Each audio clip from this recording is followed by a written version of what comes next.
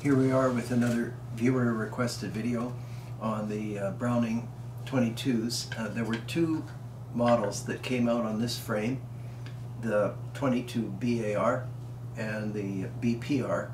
I don't have a BAR, and so I thought, well, I'll go ahead with the BPR. So this is a pump action 22, and there aren't that many 22 pump actions around. I guess Henry makes some, and there have been others over the years, of course, but I think the nicest of the bunch is in terms of fit and finish is the Browning product, and very simple operation. It's a takedown model, and you can always tell takedowns because they have the coin screw. I won't bother taking them apart. They slide apart. It's very easy. This part is more of a cover than anything else. Very quick and simple operation. There's no mystery how a pump action rifle works. I can't describe to you how slick it is, but it's very quick.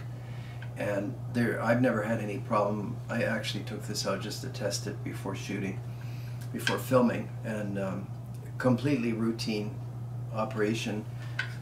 Loading is by means of the tubular magazine, and it has instead of turning this like you usually have to do, there's a push button release. It'll be hard to film that, but if you come across these, it's very simple, and you'll see what I'm talking about. You load through here. I didn't count how many rounds of whatever I put in, and Browning decided after the Auto 5 to put this hump back. Maybe it's kind of a product differentiation thing, and that's fine. It actually doesn't need to be there, but looks okay. And typical excellent Browning fit and finish. I think this is made by Morocco. Yes, it is made in Japan. The checkring's good. This is a used one, so the finish is a little bit marked up. But the viewer wanted me to say a few words about the BPR and the BAR, and you can't argue with 22s. We don't expect all that much from them, and they routinely are excellent. Like this one, the release is here. You push forward, and then the action opens.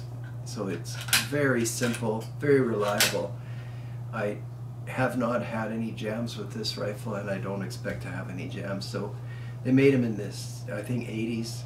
Too bad they discontinued them, but I suppose everything gets too expensive to manufacture.